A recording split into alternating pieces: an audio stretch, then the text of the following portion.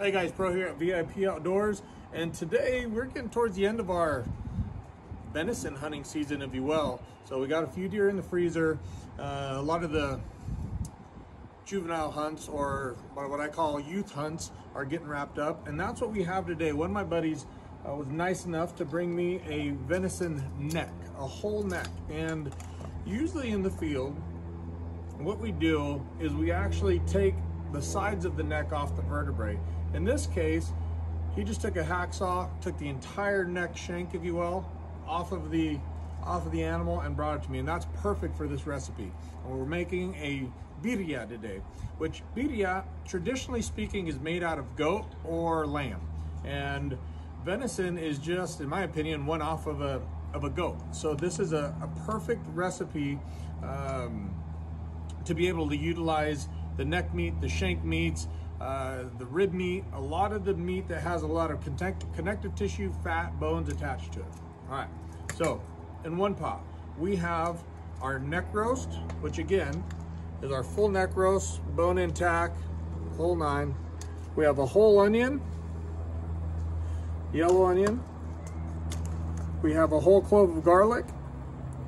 And then I've taken a couple beef bones with marrow in them, tossed them in there, and then we filled that up with water. In the description, you're gonna find all of the exact measurements of what we're doing. I'm gonna leave that uncovered for now. And well, actually, while we're in here, if you look at this, we get a little bit of a top to that, a little bit of a fatty top to it. What I'm gonna do is I'm gonna leave that for now. But depending on which bones you use, if you use a beef bone, I do suggest going through and skimming it every now and again. And what that'll do is I'll just give you a little bit more of a nice clean broth, like this right here, for example. Taking all this little stuff out of there will give you a nice clean broth to work with. Give you a nice base. Good thing about working outside, then you just throw it over there. I'm sure the dogs will find it. All right, so that is gonna be our stock. Then what we're gonna do over here on our second pot, very simple. I took 22 chiles, which 11 of them are guajillos and the other 11 are New Mexicos. If you don't have New Mexicos and you wanna use like Californias, but you want a little spice in there, you could also throw some chile de árbol in there. I threw a pinch of salt. I threw a couple heads of garlic in there. About 2 inches worth of fresh cinnamon, a cinnamon stick. I took about 2 inches, broke it off, put it in there. And usually use about 4 medium-sized tomatoes or Roma tomatoes. In this case, we had some extras in the little, I don't know, plastic container. So I just tossed them in there. It was about the equivalent of 4 tomatoes, about 2 cups worth. And then I put 4 cups of water in there. I let that come up to boil, and I simmered it for about 20 to 30 minutes. The last 5 minutes is when I put in the tomatoes. Now what I'm gonna do, set this in the blender, and we're gonna blend it. We're gonna blend it for a long period of time. I wanna get it as fine as possible before I introduce it to our venison.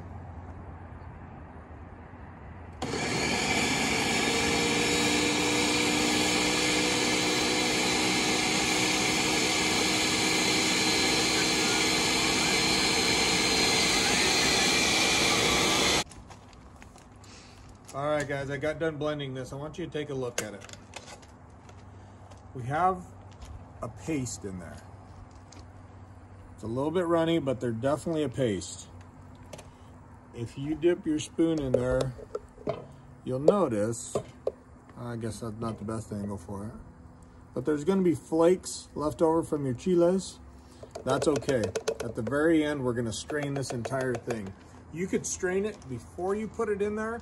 I prefer to do it afterwards because I want to get, well, everything that I don't want in that broth, I want to catch in the strainer at the very, very end. So now I'm gonna take this directly into my pot, and you'll notice that color instantly turns nice and red. You can smell the garlic, the onion. We have oregano in there. We have thyme in there, comino. all that. The longer this cooks, the more it's gonna reduce, the more the flavors are gonna become condensed, and a better final product you're gonna have. I've had this boiling for about, 30 minutes before I got out here. Now all I'm gonna do is I'm gonna put a lid on it. I have it on medium heat. It's gonna come up to a slow boil, and we're gonna let it boil until that meat on the neck starts to peel off. And once it starts to peel off, that means it's ready. Once that happens, we're gonna strain everything, have a nice, bright red, bold flavored broth, and we'll take the meat apart and make some tacos out of it. So stay tuned, guys. This is gonna be a great one. Okay, guys, just getting ready to wrap up our birria recipe. Again, we made this out of a full neck, what I would call a shank. We got bone in and everything on this venison neck. So now that we've boiled and reduced the birria down, remember I said it took about hour to hour and a half? That's a bunch of crap. It actually took about like 4 to 4.5 hours before this neck roast got tender on us. I took it out of the stock, which this is what the stock looks like now. See how it's nice, deep, rich red color. Took the neck roast out.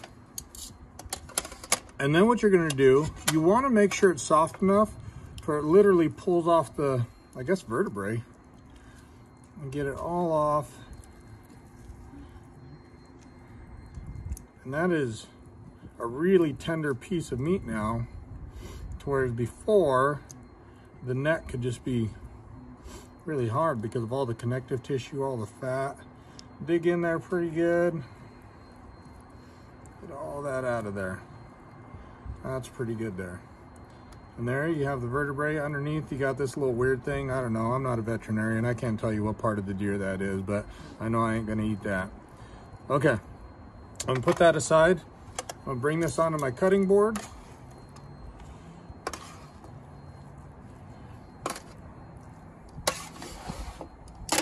Get it nice and sliced up. I kind of like slicing it nice and thin because we're gonna put it back into the stock and we're gonna make tacos out of this. I get it chopped up pretty good. Probably should have got a bigger chopping board, but that's all right.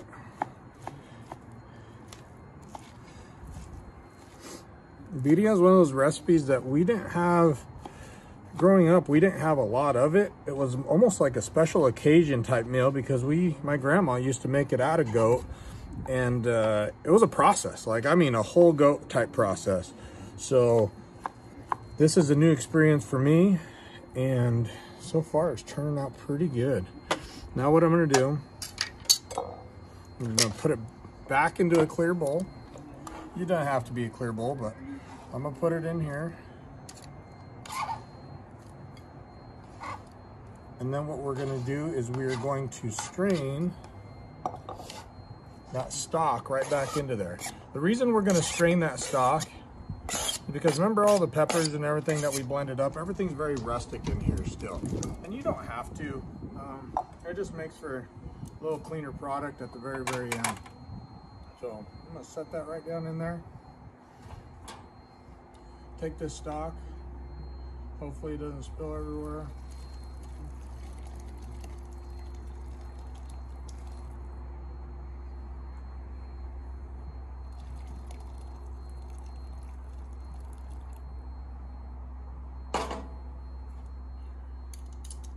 Kind of shift it around in here in your strainer. And if you look in your strainer, once you have that strained through, you can see all the chili pods, the onion, the garlic that was on there. All that gets left behind, which we wanted to get left behind. And dump that in here. I'll leave that in there for now. We'll just work with this. This is plenty to work with. Now we're gonna put the tacos together. So come on over here to the barbecuer, or actually a flat top.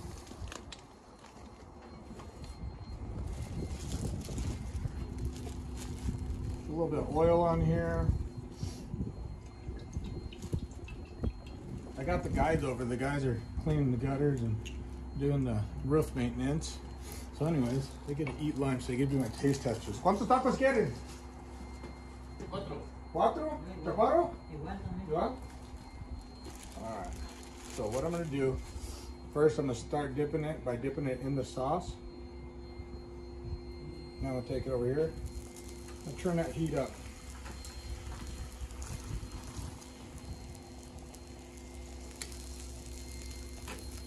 We want a nice fried outside. And the taco is what we call dorados, which is a fried taco, right? A fried shell. This gives it a little extra flavor in there.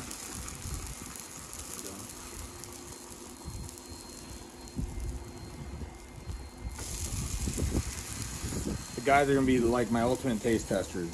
If it's good, it's good. If it's not, I'm sure they'll tell me. But I'm pretty excited about it. I had a couple taste tests and pretty happy with the way it turned out. The great part about this recipe is, again, you could tweak the amount of chiles you put in there. You could tweak a decent amount of anything. That's a good thing about cooking, especially Mexican food. You want to put more tomato base, put more tomato base. You want to put more chiles, more spice. Adjust your different chiles that you put in there, right? Based on your desire for the heat level. How many is that? 9? I'll make a couple for myself.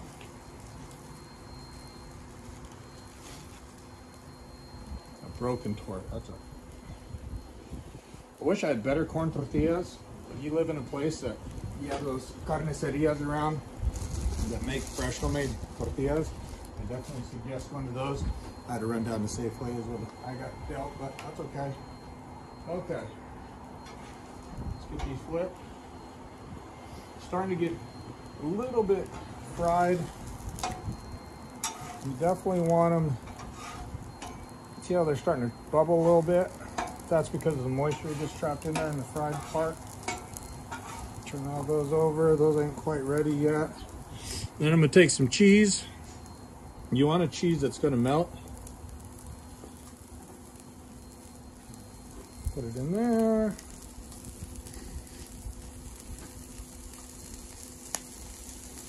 What do I got in here? I got Monterey. I got queso fresco mixed in there. Let's get these flipped.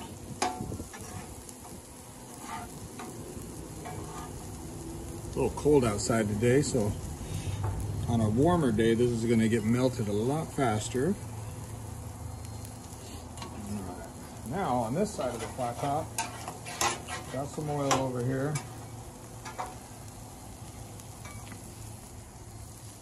I'm going to take that shredded deer and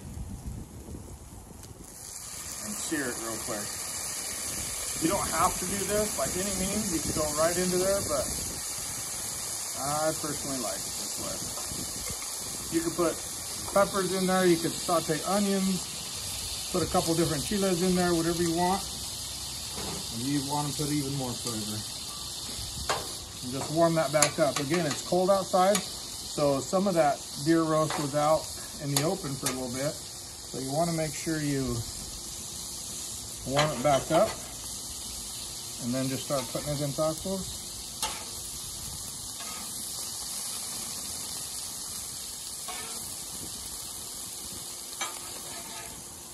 I need to put some more on there.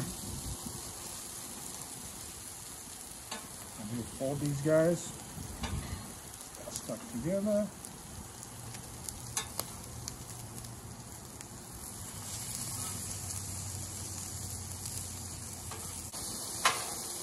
You know, I got introduced to this Blackstone top, I guess, flat top, when I was up in Alaska over at Seals Family Lodge, and I got back and one of my other buddies, Brian Jones from Takedown Guide Service, who actually, his kiddo shot this deer, and they brought this over for me. Bought it for my birthday because he noticed I liked it so much. And this thing, I do a lot of cooking on. It takes a little bit to get used to, like anything, right? Especially you get a cold day like this, you know, you got a hot surface and then cold top on the top of that. Okay, let these tacos warm up a little bit. See, you get the nice crust on the outside.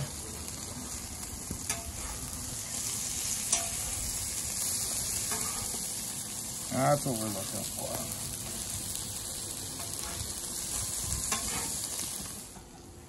Ok, ahí están las cucharas también. No, se me fue. Allá tengo cebolla, cilantro, limones también.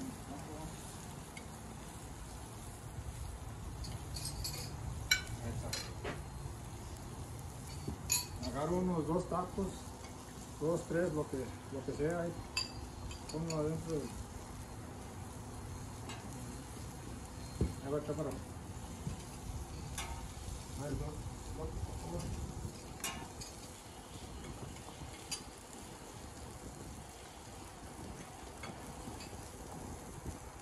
¿Han probado venado? No. No? This is the first time Yumbird's actually had deer before, so we'll see. We'll see if he likes it. Ahí tengo cebolla también, si quieres, chaparro.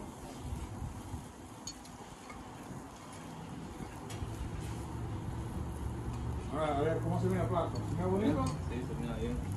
Check that out. So that's the way we serve it. You can dip the tacos in there with the lime. Lemon. Yeah, limb, that's right. And that's the way we like to have them. I didn't give myself a bowl. All right, once they're done, I'm gonna give myself a bowl. But I'm gonna do it the old school way. I'm gonna go right for the pot.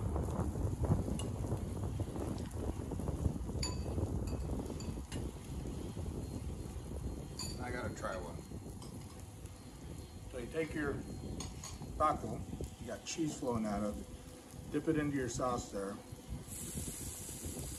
And that right there is how you make a birria taco out of a venison neck shank. Thanks for watching, guys. We'll see you on the next one.